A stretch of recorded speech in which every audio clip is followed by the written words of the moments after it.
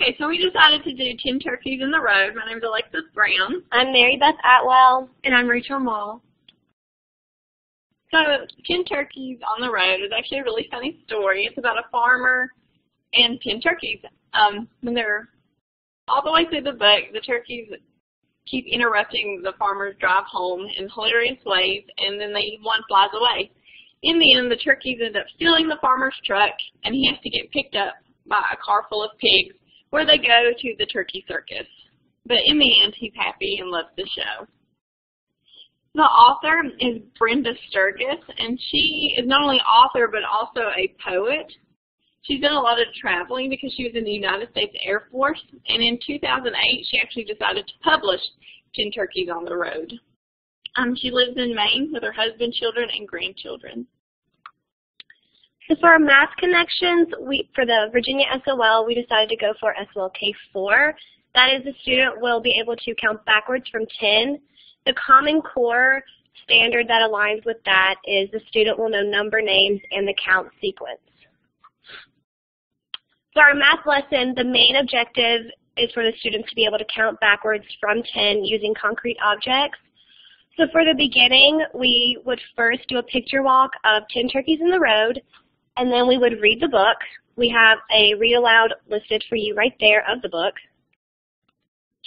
For the middle of the lesson, we would laminate 10 small cutout turkeys, and they would be numbered 1 through 10. There is a picture on the side of what that would look like. We would hand out 1 turkey to 10 students on the rug, and then we would have the students stand up in front of the class and arrange themselves in numerical order from 10 starting on the left to 1 on the right. If any trouble arises and if the kids start getting in the wrong order, we would have the students on the rug help aid the other students in getting in the right order. We really liked this because all of the kids would just be super engaged and active. The kids on the rug will have to keep focused on the kids in line to make sure they're getting in the right orders, and then the kids in line have to make sure that they themselves are in the right order. We would repeat this until every student has participated, and for the end, students would complete a picture sort of turkeys numbered 1 through 10. We would have them cut out the turkeys and glue them in the correct sequence, again starting on the left, the 10, to the end on the right, the 1. For our global understanding and recognizing perspective, we are focusing on 4 countries. These countries are China, Italy, India, and Brazil. Us as teachers, we will provide pictures of these countries and the farmlands that they have. While we are giving them the assignment of these 4 countries, we want them to be able to locate and identify the countries, and we also want them to investigate farming in other countries. As we are giving them the pictures, we would like them to look at it closely and answer these questions for themselves.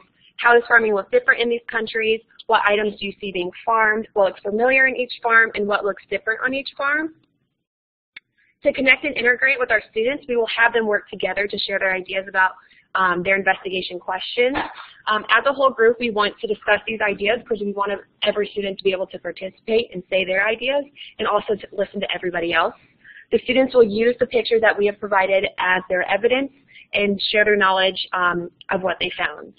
To communicate and take action, the students will create a small school garden and share the food with local shelters. Here are some pictures that we would provide for the students. We chose China, Italy, India, and Brazil.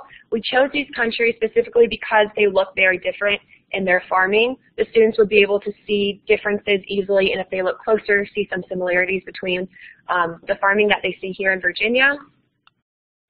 For our global lesson, the main question we will ask is, how is farming different in other countries?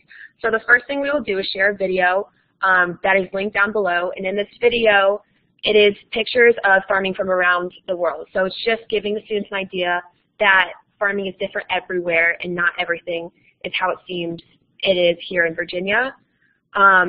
We will then give them the pictures that we have made of the farmlands in China, Brazil, Italy, and India so that they can investigate these pictures. The students will then develop questions on why things may look different. And based on the research they are doing together, they'll create an overall idea of why it is different for the farming in these countries. And at the end, students will create a small school garden and donate the food to local shelters. And here are the resources that we have from all of our sites and the information that we have.